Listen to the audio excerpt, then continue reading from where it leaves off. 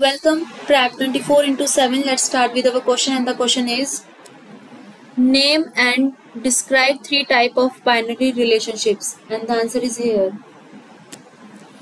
1:1. A single entity instant of one type is related to a single entity instant of another type.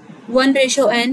A single entity instance of one type is related to many entity instance of another type. M:n. Many entity instance of one type relate to many entity instance of another type. Thanks. For more details, please visit our official website.